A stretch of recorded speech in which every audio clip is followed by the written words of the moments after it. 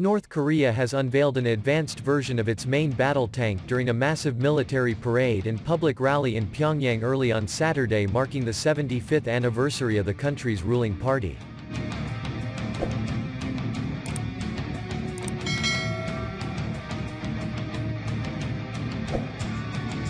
For the first time, were displayed the new modification of local-made main battle tanks as similar to Russia's Armata main battle tanks by their visual design.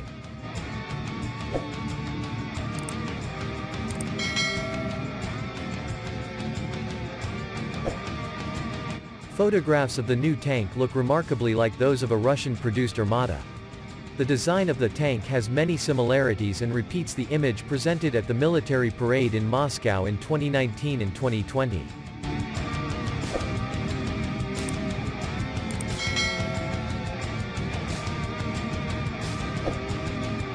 Reportedly, the upgraded North Korea tank received a new reactive armor system, a new anti-tank missile system, and some experts indicate the possible installation of an active protection system.